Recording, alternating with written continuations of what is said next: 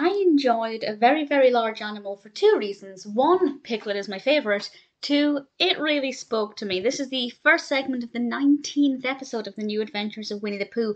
And in this one, Piglet's not feeling very good because he's fed up of being small and he wishes he were bigger.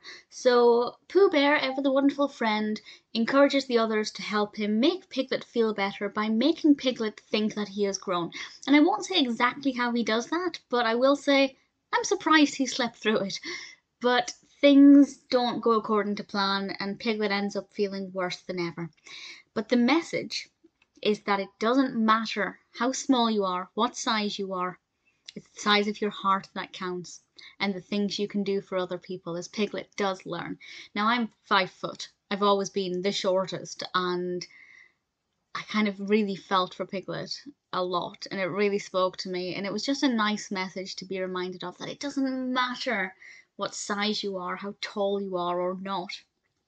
It's how big your heart is and how you help other people. And I think that's such a great message. And you know, that's in every walk of life, not just with height, but anything. And Piglet was, of course, the perfect choice for this one, and I rather enjoyed his journey. Eeyore, he had a bit of a rough ride with this one, as is often the case, but yeah, he was rather cute in this one as well, particularly towards the end. But I won't say any more than that. Really enjoyed this. It definitely spoke to me, but being a fan of Piglet, I love that it focused on Piglet. And I think the message in this is just absolutely beautiful.